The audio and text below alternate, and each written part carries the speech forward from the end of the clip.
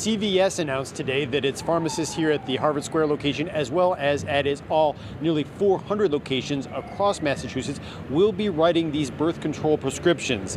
Now, state lawmakers approved this change last year as part of the state budget, and some independent pharmacists have already been taking advantage. Now, patients must undergo a health screening and they must have their blood pressure checked beforehand. And CVS says it will charge $39 for that screening, even if the pharmacist determines that birth control is not appropriate. Being a woman myself, I'm very familiar with the different products, and I've been a pharmacist for 15 years. So I feel that I will feel comfortable. I've also prescribed Paxlovid many times. So that is something that was, one of the pioneer movements that came out of COVID.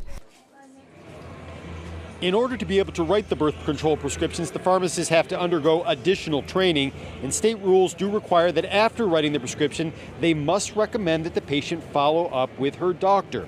The state law includes no age limit for these new pharmacist written prescription, but CVS says its pharmacists will only sell and write the prescriptions for patients 18 and older.